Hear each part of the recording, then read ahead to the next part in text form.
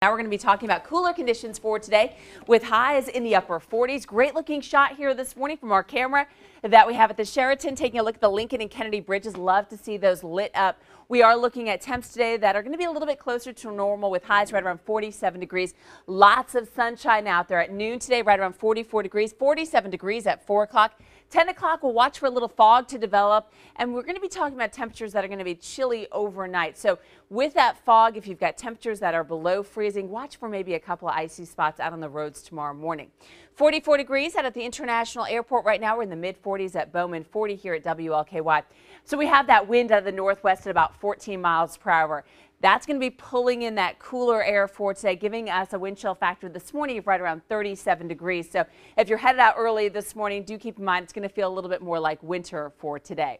Right now, 35 degrees in Paoli, 38 degrees in Corydon. That colder air is moving in from the north. So we're going to be watching for cooler conditions to start impacting some of our communities farther down to the south as we head throughout the morning hours. Then we'll rebound this afternoon with those temperatures back into the upper 40s. Right now, what we're watching on our WLKY Doppler network, plenty of rain continuing to push on out of here as high pressure builds into the forecast area. That's going to scour out that cloud cover. Right now, we still have a few clouds and we're still dealing with some rain across our southernmost communities. That's going to be quickly pushing off, though, and we will enjoy dry skies for the rest of the day today with lots of nice sunshine. We're going to be in the upper 40s for today. Looks like upper 40s for tomorrow. There could be a handful of showers on your Wednesday night. I would not worry about it. I think most areas stay dry.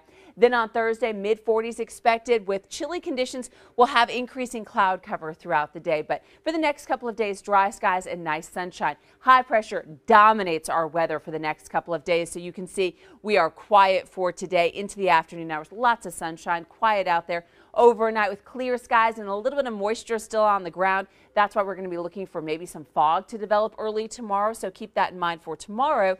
Then as we head throughout the day on Wednesday, we're looking good. Quiet conditions, temperatures in the 40s. This is what I was talking about with that cloud cover increasing overnight. There could be a spotty shower that develops, but again, most areas stay dry. 47 degrees for today, mostly sunny skies and seasonable conditions for today. Taking a look at your 7-day forecast, you'll notice that we ramp up those rain chances as we head into the weekend. I know a lot of people have big New Year's Eve plans. Just be prepared for the risk of rain. We're looking at all liquid precip at this point. 45 degrees on your New Year's Eve, and then temperatures right around 50 degrees on New Year's Day with that 40% chance of showers. I think a lot of people will be watching football this weekend, so keep in mind we will have that risk of some rain.